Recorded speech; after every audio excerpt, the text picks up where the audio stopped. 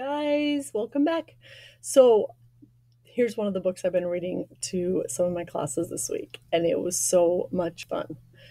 At the end of the book, it gives 4 pages of different challenges, equations to figure out. So, this book really makes you think, and I love Rod Clement, how he does some amazing artwork in here. Counting on Frank. Let's see what it's all about. So when you're done, you're going to need a scratch paper because I'm going to have you guys do some of the fun stuff at the back of the book.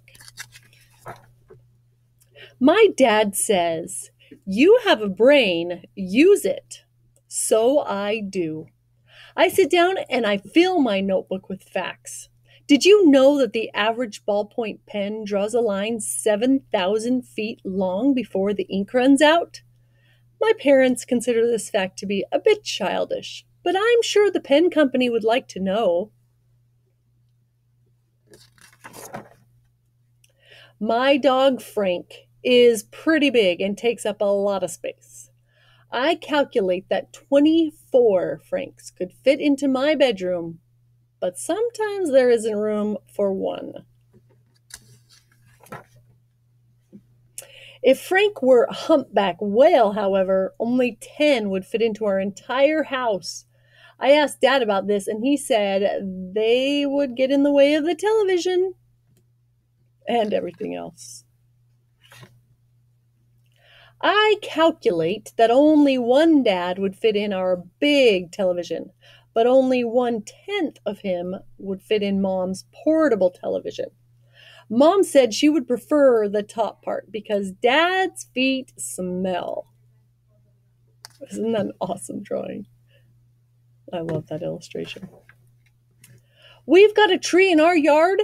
It grows about 6 feet every year. If I had grown at that same speed, I'd now be almost 50 feet tall.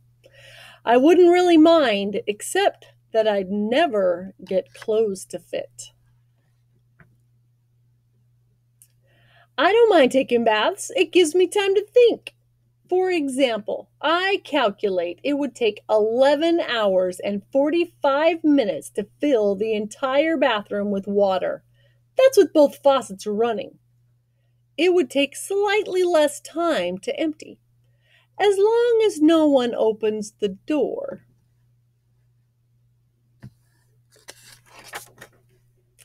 When I get dressed, I don't think about fashion or style. I think about facts.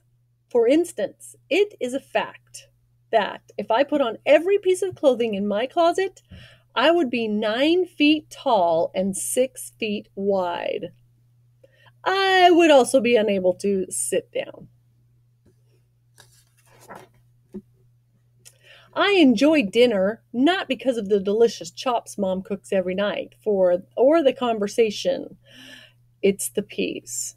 If I had accidentally knocked 15 peas off my plate every night for the last 8 years, they would now be the level with the tabletop. Maybe then Mom would understand that her son does not like peas. There is a mosquito in my bedroom that keeps me awake. It's very interested in the workings of my brain.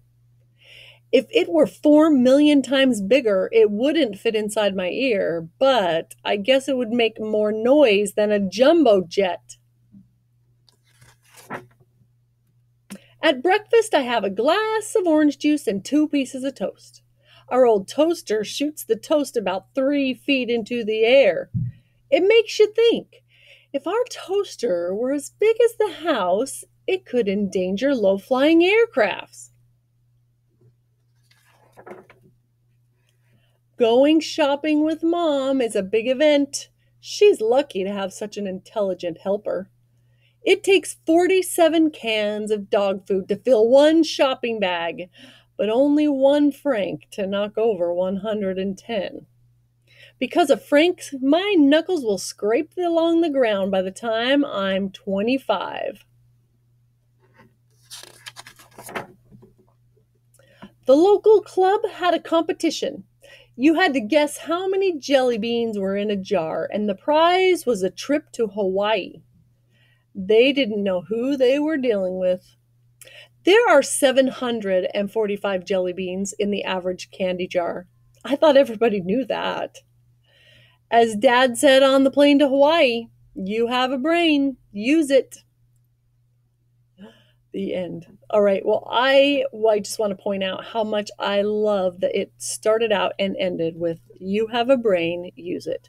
It's a lot like saying you know what, you're smart, figure it out. And you can tell that that guy figures a lot of things out because his dad has confidence in him, and you guys are the same way. You have a brain, use it. Let's figure some of this stuff out.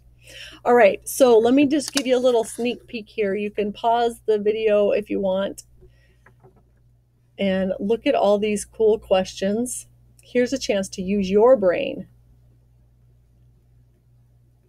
There's some fun stuff on these pages. All right.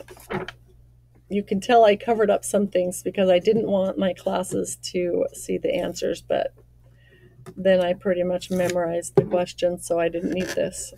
All right, so I'm going to take off my little sticky notes here because I didn't want to write in a book. But here's some more questions you can ask, go through. And if you have to look at these, they're written backwards to figure out the answers, so don't cheat. Figure them out. So I'm going to go back and we're going to do a couple of these things that we've been doing throughout the week. So if you want to do this, stick with me. All right. So the first one, I love it, is Frank will only eat doggo dog food.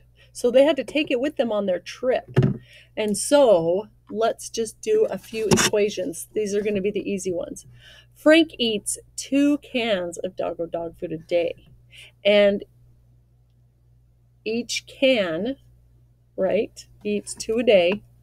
And they are going on their trip for 8 days, including travel time. How many cans did they have to take with them on their trip?